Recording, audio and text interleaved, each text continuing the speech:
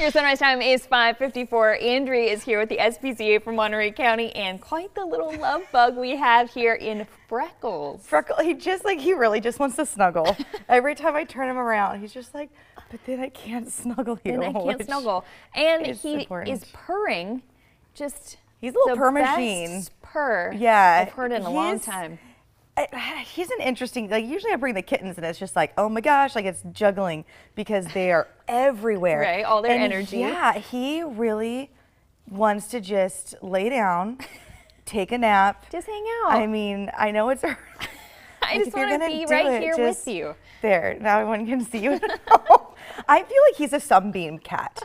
You know, like those cats that just sit in the sunbeam and you wonder if they are still gonna like get up and eat, and they're like, maybe someday. Freckles is just happy to be right here with you. Loves, you know, some attention or a lot of attention. Yeah. yeah. He's about 4 months old, and we were talking about this earlier. I love a good pumpkin cat. They're just yes, me too. They're just really cool. They're really cool cats, and he doesn't qualify for it right now.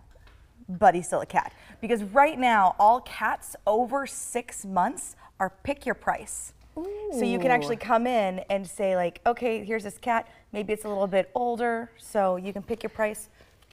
He sees his own face. Stay here, Freckles. And, look, he said, you can pick your price, take me home, let's do it. Well, it doesn't apply to him. Not He's only Freckles. 4 months old. We'll have to close his ears. But not to some of his friends.